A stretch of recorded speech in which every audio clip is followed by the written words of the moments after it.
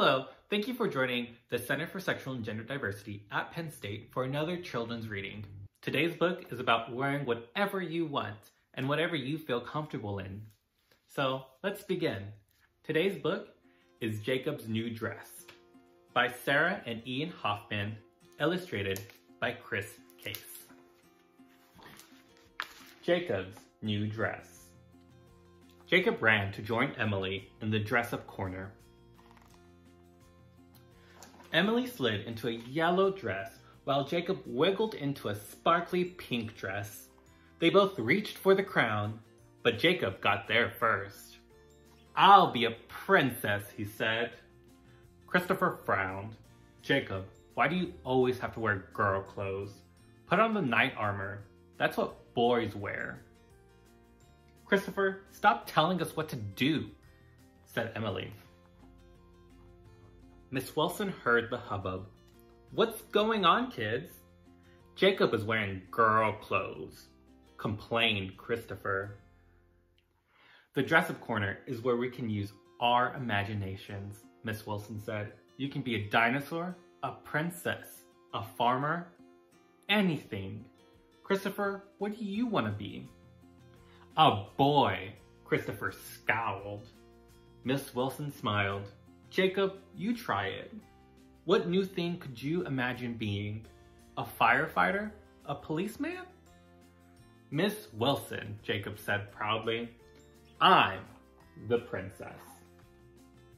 "How was school today?" Mom asked, studying Jacob's face. "Fun?" "Christopher says boys can't wear dresses," said Jacob. "Can they?" "Of course they can." Mom hugged Jacob. "Why don't you get into the dress you wore on Halloween and play in that?" Jacob pulled on the witch's dress and twirled. He loved the way the black lace swirled around him. "I want to wear my dress to school." Jacob's mom frowned. "I don't think so," she said. "That's for dress up at home. It could get dirty at school."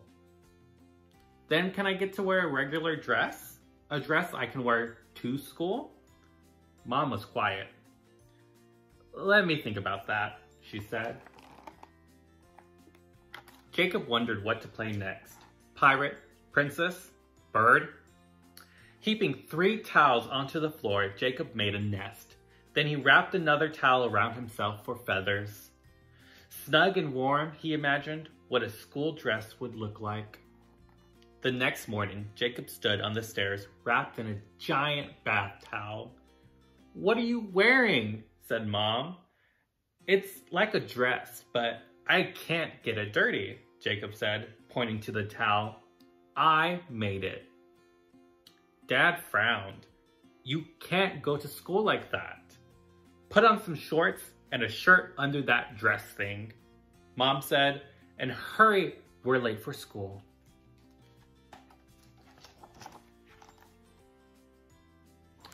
"What's that?" demanded Christopher. Jacob moved closer to his mom. "Good morning, Christopher," said Jacob's mom. "Jacob's wearing something new he invented. Isn't it nice?" Christopher didn't answer. "I want a dress like that," said Emily. "Where'd you get it?" "It's not a dress," said Jacob, glancing up at his mom.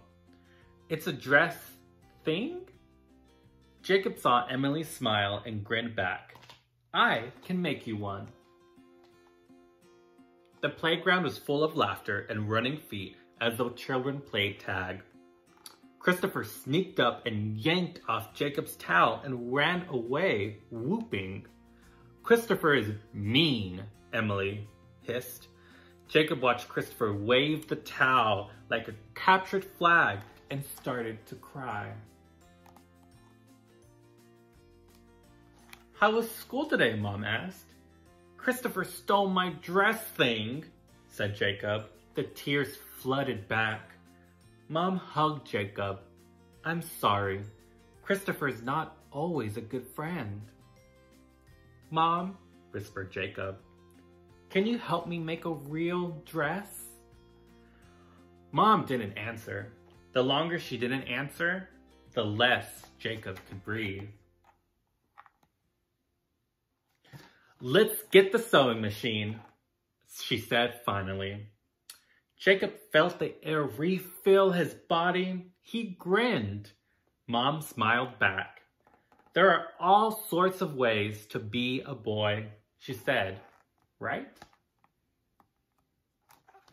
Dad looked up from his book. "Mom and I made a dress," said Jacob quietly. Dad studied the dress. Jacob started to get that can't breathe feeling again. "I can see you worked hard on that dress," said Dad. "Are you sure you want to wear it to school?" Jacob nodded. Dad nodded and smiled back. "Well, it's not what I would wear, but you look great." Jacob skipped up the front walk to school. He found Emily inside and showed her his new dress. They found matching colors in their clothes and laughed. "Purple and white!"